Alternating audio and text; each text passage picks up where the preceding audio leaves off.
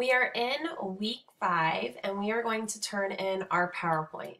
Now, you can either turn in the PowerPoint that you've been working on, the PowerPoint basics, but if you're done with that and you want to create your own really cool PowerPoint to turn into me, that's fine. It's totally up to you, whatever amount of work you are comfortable putting into it. Again, you can turn in your PowerPoint basics that we've been working on with all of the pieces that we've talked about, insert tab, design tab, transitions, animations, or you can create your own PowerPoint on a school appropriate topic and turn that into me.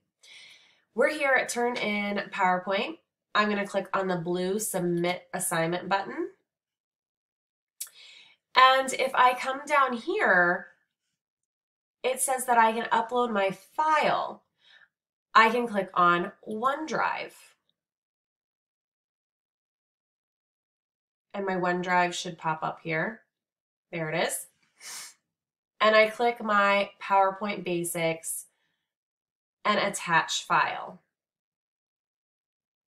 Okay? There's one way to submit it.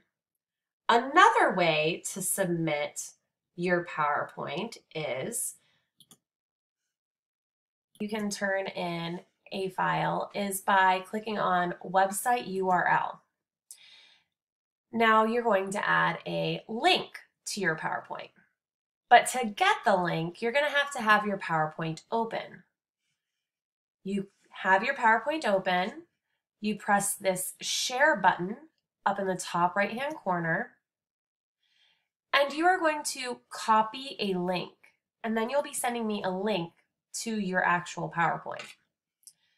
Again, I press this copy button, and then I go back to my Turn-In PowerPoint, and where it says website URL, I can paste the URL and press submit.